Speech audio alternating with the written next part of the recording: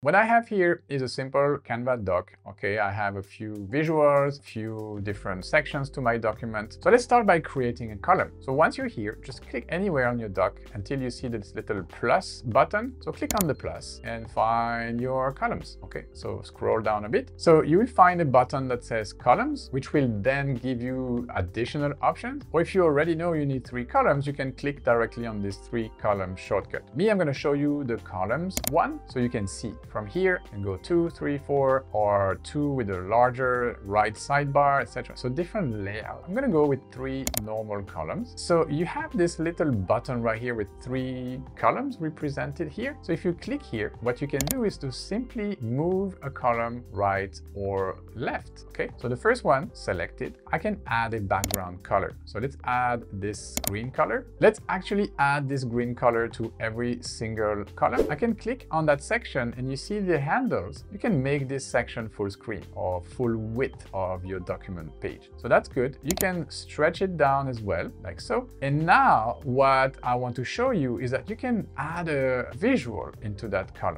Okay, let's go find some desserts. I have some of them here from yesterday. Now, if you want to move this little pain au chocolat here on one side, you can just simply grab the handle, this guy right here, and move it left or right. So that's one thing. Another thing you can do, you can click on that visual right here. And now you can click on align to justify to the left, to the right, or just have it centered. Okay. You can also play with the layout spacing. Okay, you can add more padding in your cell, and the column spacing, you see it reduces the spacing between your columns. You can also add a color to your entire section right here. You see I'm not clicking on a specific column, I'm clicking on the section in the white part, and so I can now add a color to this part. So there you go.